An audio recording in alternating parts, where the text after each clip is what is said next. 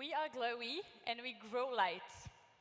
Electrical lighting is responsible for 1.7 billion tons of CO2 emissions, is 15% of global electricity consumption, and more than 80% of humans are affected by light pollution. And in the meantime, nature has been through 3.8 billion years of research and development to find the most sustainable solution. It is the smartest and the cleanest factory on Earth.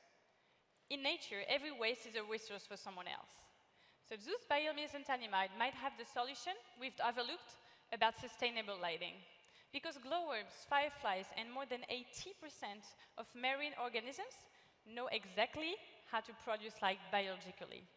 So why not just take inspiration from them and change the way we produce, consume, and enlighten? Why can't we just grow our own light? And this is what we do at Glowee. We created a growing and living raw material, bioluminescent material, in order to reduce the environmental impact, to improve wellness thanks to the quality of this natural light, and to offer a lot of new design possibilities to revolutionize the lighting industry.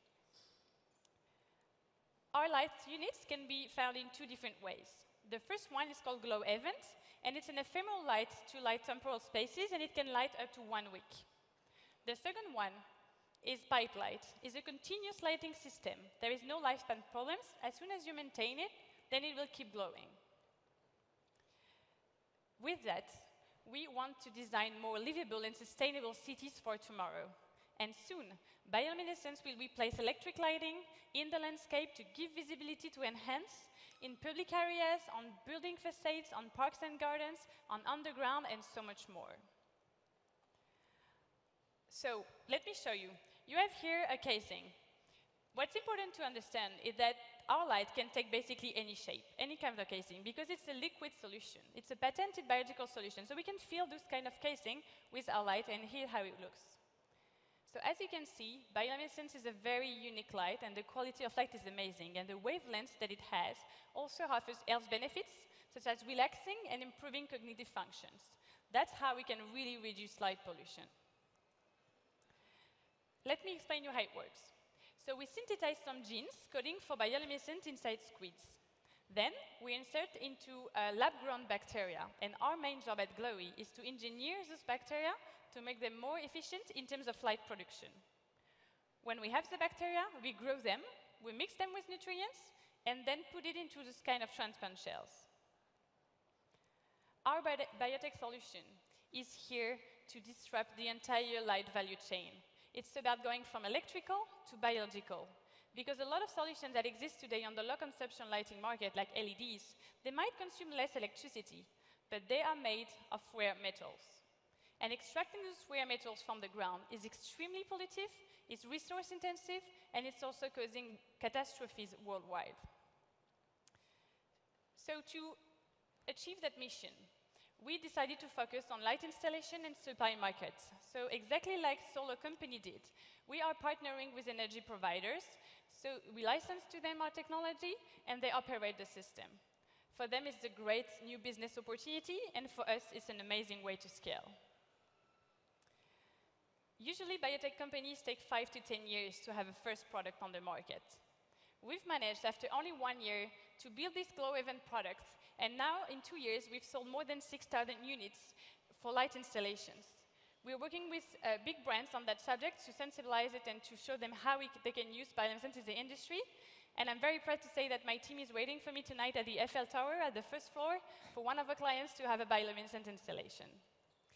So events are great, because they educate people, they raise consumer awareness. And they're also a good way to gain visibility. And thanks to that message that we're going to pass through that events, we've managed to be featured on outlets like TED or CNN. And this is a strategy to go from events to a revolution. And this is where pipelights come. So pipelight is a bioreactor. It's a continuous, the microbes are continuously grown inside the system when you feed them. So there's no lifespan. And the cool thing about the nutrients that we're giving them is that they're waste. As I mentioned, all our goal is to copy what nature is doing and to really close that loop.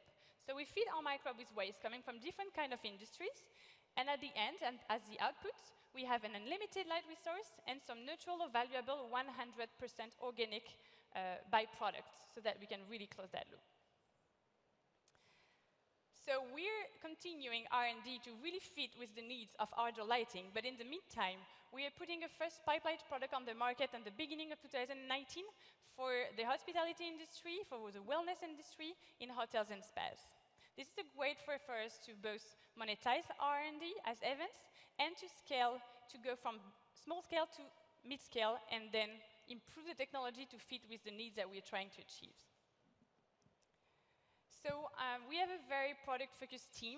It's very interdisciplinary. We're working with 5 PhDs and 2 engineers that rotate with design and business teams in order to really fit the client's needs and not just technically innovate, but really impulse a revolution in that industry.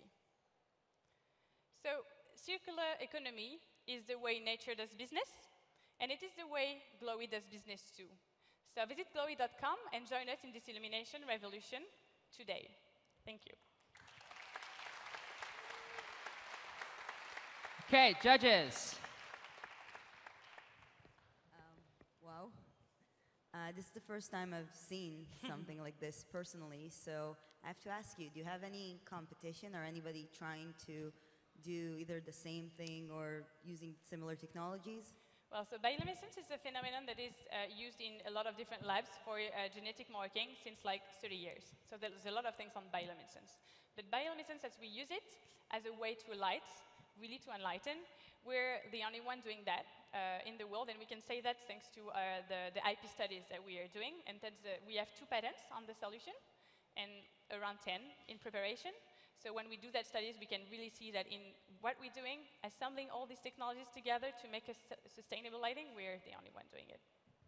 And from the pictures you've shown us, it looks like most lightings are being used not as a way to illuminate a room, but just to add low-intensity lights.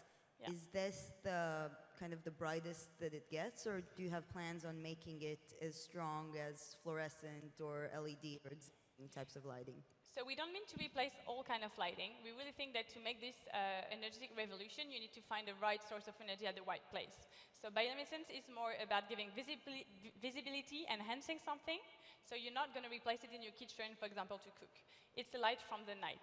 So our goal is to replace all these uses of light, as I mentioned, so building facades, parks and gardens, communication, street furniture.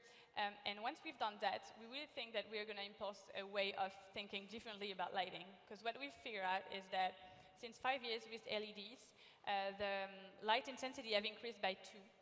Because so it's less expensive, it consumes less, so we put more, and then the intensity goes higher, and then the problem is getting bigger. So the goal is really, we're working closely with municipalities because they realize that they can really rethink the way they illuminate their cities.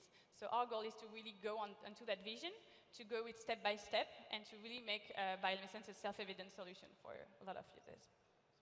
So can you help me understand that business case for the city or the hotel chain?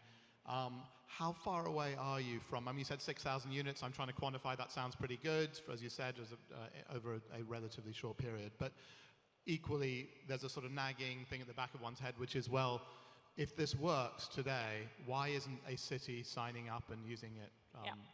So why we're not outside now, it's because of 2 reasons. So first, we're still working on the intensity to go higher. We've already multiplied by 20 in the last 2 years.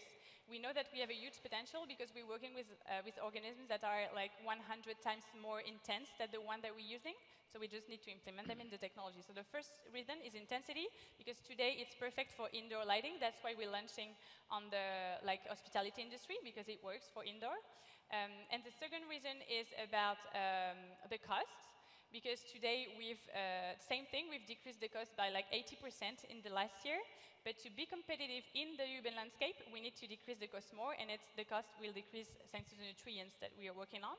Today, for the hospitality industry, the prices are okay because we are really offering a new value proposition on a source of light that cannot be done by LEDs. But we know that to go to that urban outdoor things, we need to still lower the cost, and that's why we still are working on R&Ds. But the goal is really to have those middle markets, to improve the technology, and to really be focused on what clients need. And when do you think you reach that tipping point of lowering the cost enough? How much further have you got to go? Another 80% or? So it's around, I would say, 1.5 years to have the first pilot version that will be competitive. As I mentioned, it's really about working on the nutrients. So we're working on new solutions that will be less expensive. And the thing is also about finding the right amount of maintenance to lower the cost between the nutrients that the bacteria needs to light properly, and the fact that it's cool to have enough biomass at the end, because then you can revitalize it. So it's a matter of finding the right proportion, and that will also take part into the cost effectiveness. I wanted to understand better what you're actually selling. So you're selling, you talked about installations. Yeah. Do you have to actually go somewhere and do the installation? Is it just this product? Is it just the liquid or the bacteria? What is it? So when we talk about installations, it's like we're doing some pedagogical installations. So we're working with a lot of different clients on different sectors to explain to them how can we use bioluminescence in their industries. If I take an example, tonight we are working with Vinci Energies, which is one of our biggest clients, and we're meeting all of their clients because we figure out that first it's a good way to monetize what we've done, and it's also a good way to finance R&D. But when you have such a disruptive system, because it's not about replacing a bulb by a Glowee, it's about the whole value chain. So we really need to explain how, and working with the people that are already going to operate the system is really important. So the more we can share with them about what we're doing, the more they can easily imagine how they can be to industries.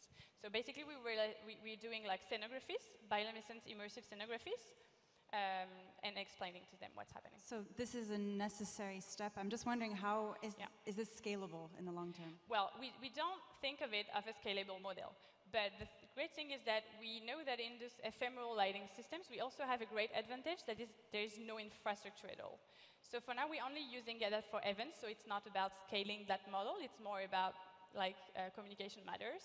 But for example, if you think about using light in festivals when there is no plugs and it's very complicated to bring electricity, this is a perfect solution because you only need light for 3 days. So you can just put the bioluminescent light here and then it will light. So there's also kind of uses in that way, but we're really focusing on finding the right model and the right solution for that sustainable system because it's also part of a mission. We don't want to become like an agency, an event agency. We really want to become this raw material furnisher that will change the way we light. I think it's a really wonderful project. I think projects like this are much needed. And I'd love to see it succeed. It feels very much to me like you're still in a research phase with kind of showcasing at events because it's got this kind of quirky aspect you haven't quite resolved yet. But the kind of issue you have is to get that the commercialization of that cracked. So how long have you got? You've got quite a big team. Are they all kind of part-time, or what? Are you funded, or? In terms of teams, sorry, I didn't. There's quite a few on the team. Are you funded to date, or? Are we funded today? Yeah. Oh, yeah. Yeah. So for now, in the past 3 years, we've gathered 2.5 million euros, both from investors. From business angels at the beginning, from Energy, which is an investor in the energy industry. And we've also did an equity crowdfunding campaign, gathering around 600 private individuals, which is also a great way for us to democratize the technology. So this is the part for the equity, and then we've gathered that with public funding. So basically, the last fundraising was 2 years ago, and we still have a year and a half to go. To really develop the systems. We are making a lot of, so biotech and R&D is long. So we need maybe cycles of 8 to 10 months to really have results. So we are at the end of that second circle that we're doing in terms of R&D. So now we are getting results. That's why we are launching a product in January. And then we're going to fundraise again to really scale that business. Have you explored wearable, safety, recreational applications? Because it seems like there's a lot of, it can act as lead generation or exploratory or advertising, frankly, for what you're doing. Yeah, so that's a good question because I mentioned 2 technologies, but we actually develop another technologies that it's a bit different because we use the proteins that our microbes are producing to have this system that basically replace, those bracelets, chemiluminescence things. So it's about more B2C product and on-demand need for lighting. for that technology, we co-develop it with partners. So they finance it. So we're working to improve our formulation for them to fit to their needs. So it's the third part that we're developing today. Like a bioluminescent light stick or bioluminescent clothing for safety. Yeah, there is a lot of application in cosmetics, in sports, in leisure, in packaging. There's a lot of different things that we can explore with that. All right, I think we're pretty much out of time, so give it up for Thank you very Glowee. much.